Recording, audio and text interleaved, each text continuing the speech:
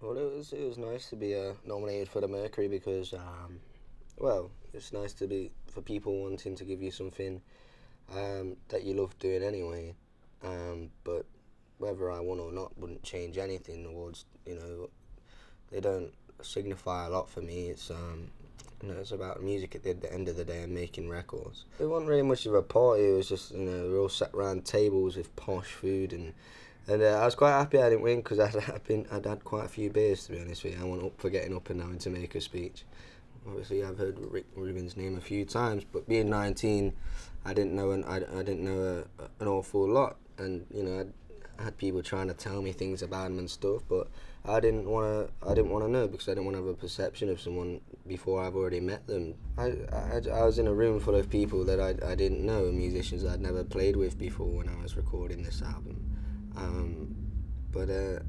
learned that no matter how much technology and stuff we use today to record something, that it all came down to tracking the songs live and capturing that magic in a take. It all comes down to that. It was kind of the first one I wrote for this album, and it was kind of one last look at where I'm from, and I thought I wouldn't speak about where I'm from and stuff because I haven't been there, or I haven't been living that life that I lived before in these last 18 months.